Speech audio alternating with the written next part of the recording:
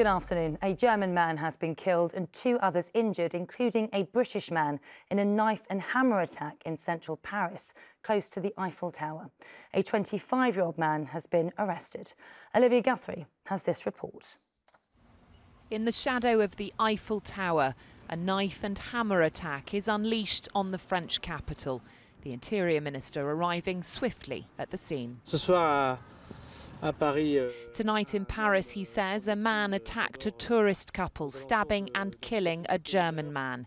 He did not attack the woman after an intervention from a nearby taxi driver. The attacker moved on and police started chasing him. He attacked 2 more people, one with a hammer, but their lives are not in danger. It's reported one victim who sustained injuries to his head and face is a British man in his 60s. Officers tasered the suspect, a French national known to intelligence services.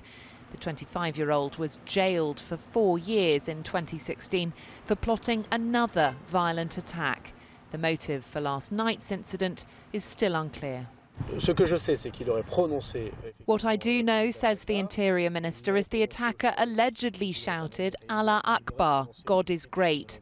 He also told officers he was angry about seeing Muslims die, France's relationship with Israel and the situation in Gaza. This will no doubt bring back painful memories of the Paris attacks which killed 130 people here 8 years ago.